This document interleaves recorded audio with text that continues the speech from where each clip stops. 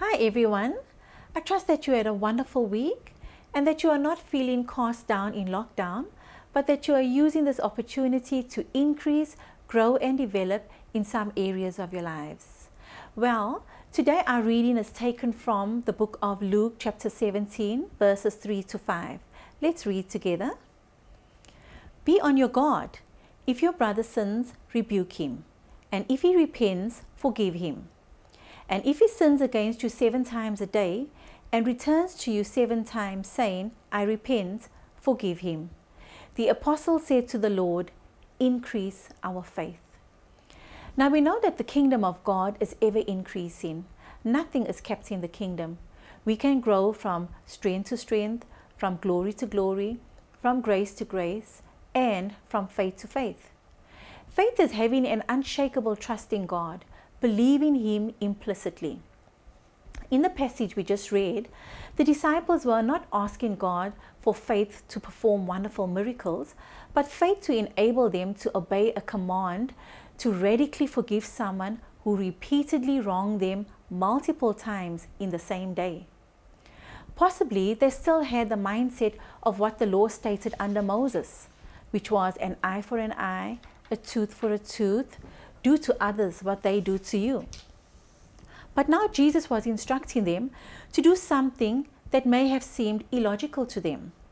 They were being taught to respond as Christ would, to walk in His nature and in His likeness. No wonder they asked for God to increase their faith. Because if you try to do anything in your own strength and in your own human effort, it is extremely difficult. We can therefore say that faith and obedience are connected.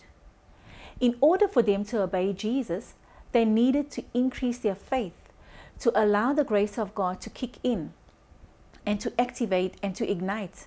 And therefore, the same grace would empower them to carry out God's commands. Now, at salvation, each one of us were allotted a measure of faith, and that's found in Romans chapter 12, verse 3. This faith is in seed form, and we have to take responsibility to grow and develop our faith. One way to increase our faith is to obey fully and completely.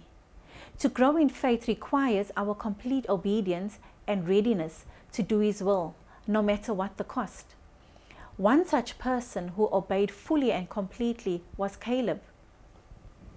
We know that Caleb was one of the 12 spies who were sent to spy out Canaan.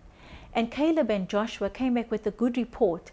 They had faith, believing that they were able to go in and conquer and possess Canaan. But the 10 other spies had a negative report, so they were outvoted. In Numbers chapter 14, verse 24, God says, but my servant Caleb, because he has had a different spirit and has followed me fully, I will bring into the land which he entered, and his descendants shall take possession of it. So here Caleb was promised Hebron for him and his descendants. In Joshua chapter 14 verse 14, it says, therefore Hebron became the inheritance of Caleb the son of Jephunneh, the Kenizzite, until this day, because he followed the Lord God of Israel fully. Caleb had faith that dared to claim the fulfillment of an old promise. Remember in Joshua chapter 14 verse 12, he said, now then, give me this hill country about which the Lord spoke about on that day. God told him many years before that Hebron is his inheritance. And Caleb obeyed God fully and wholeheartedly, never wavered, believed all the way, and at 85 years old possessed the land. The fact that the giants occupied Hebron did not discourage Caleb. It was enough for him that God had promised. His unwavering faith in God's promise led him to eventually possess Hebron at the age of 85 years old. Another example of one who obeyed God fully and wholeheartedly was Abraham. We know that God promised Abraham a son, and He said that Abraham is going to be the father of many nations, and that his seed will be more in number than the stars in the sky and than the sand on the seashore. And Isaac was born. In Genesis chapter 22 verse 2, God tests Abraham and says this. He said, take now your son, your only son, whom you love, Isaac, and go to the land of Moriah, and offer him there as a burnt offering on one of the mountains of which I will tell you." So Abraham rose early in the morning and saddled his donkey, and took 2 of his young men with him, and Isaac his son. Abraham is well known for coupling his faith with complete obedience. That's why he accomplished divine purpose. When instructed by God to take his only son, through whom the promise of multiplied seed would emanate, and to kill him and to offer him as a burnt offering, note Abraham's response. The word says, Abraham rose early, saddled his donkey, and took Isaac. No question was asked, no argument, no wrestling with God, no discussion with Sarah, no pity party, no extra prayer and fasting. Instead, there was instant obedience. Why? Because Abraham had faith to believe the promise that his seed would be blessed, and that they would be more in number than the sand and than the stars. His faith grew daily because he coupled it with full and complete obedience to the instructions and commands of God. He believed that if he killed Isaac, God would raise him up again from the dead, because he had faith in a faithful God who would keep his word always. We are Abraham's seed living today because of his faith and total obedience, not counting the cost at all. Now there was one in the Bible who did not obey God fully, and his name was Saul. In 1 Samuel chapter 15 verse 3, God gave Saul the instruction, "Now go and strike Amalek and utterly destroy all that he has, and do not spare him, but put to death both man and woman, child and infant, ox and sheep, camel and donkey." Listen to what Saul did. In verse 9 it says, "But Saul and the people spared Agag, and the best of the sheep, the oxen, the fatlings, the lambs, and all that was good, and was not willing to destroy them utterly, but everything despised and worthless, that they utterly destroyed." In verse 10, the word of the Lord said to Samuel, "I regret that I have made Saul king, for he has turned back from following me and has not carried out my commands." So we see that Saul obeyed 90% of the Lord's instruction.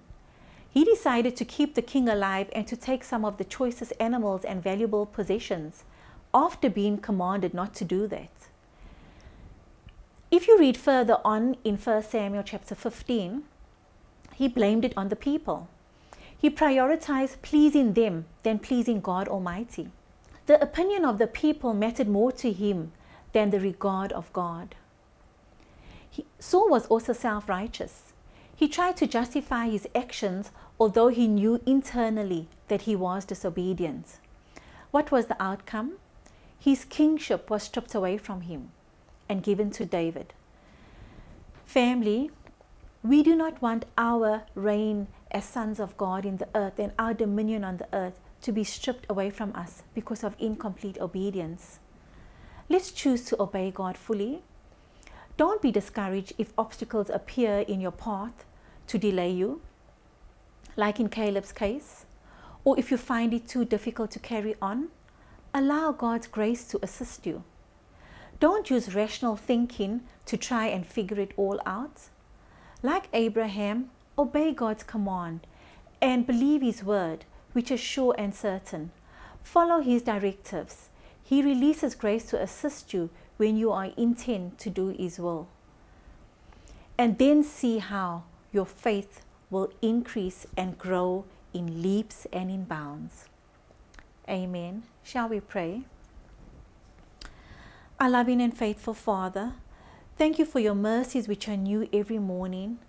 Father, like the apostles asked you, increase our faith. Help us to obey your commandments fully, never to turn back or slacken based on our rational thinking.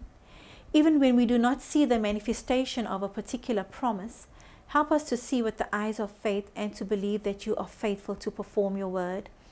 We pray for our President Cyril Ramaphosa and his cabinet. Grant them wisdom to guide us through this pandemic. This we ask in and through your mighty name. Amen. Well, may great grace and perfect peace be your portion in Jesus' name. Amen.